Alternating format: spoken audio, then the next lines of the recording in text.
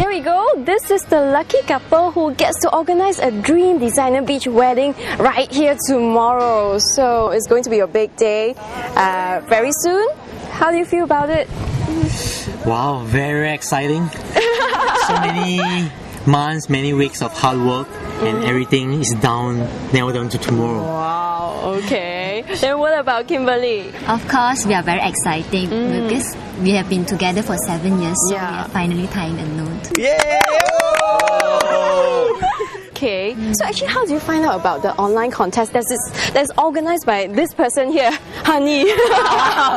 Basically, I'm the one who found out this thing. It's actually from online because I was searching some information from Malaysia newspaper and this thing come up. Okay. And I find it's quite interesting. It's something very new. So I just say like, oh, why don't we just give it a try? In fact, we already decided to tie the knot this year, actually, and this Love Me Too campaign just come at the right time. How did you manage to garner so many votes? Because you won by more than 122,000 votes. So how did you manage to do that? I think it's all down to three things: hard work, strategy, and a bit of luck.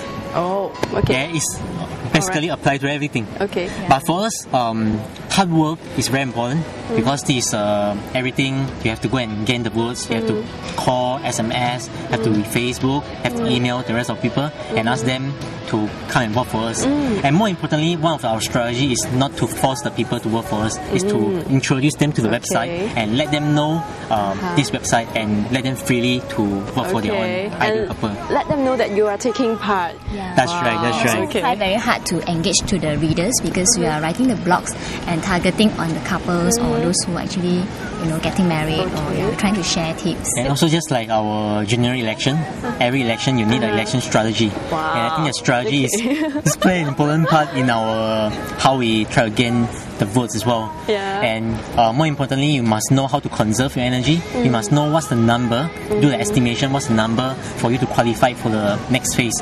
Because this Love Me Too campaign, there are 4 phases in total.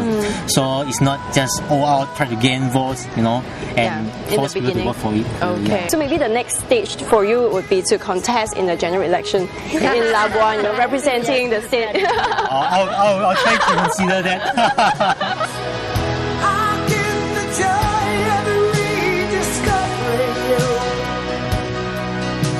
Wow, this guy really knows how to put his professional knowledge into good use. And does it also take the mind of a strategist to maintain a 7-year relationship? Check it out in the next part.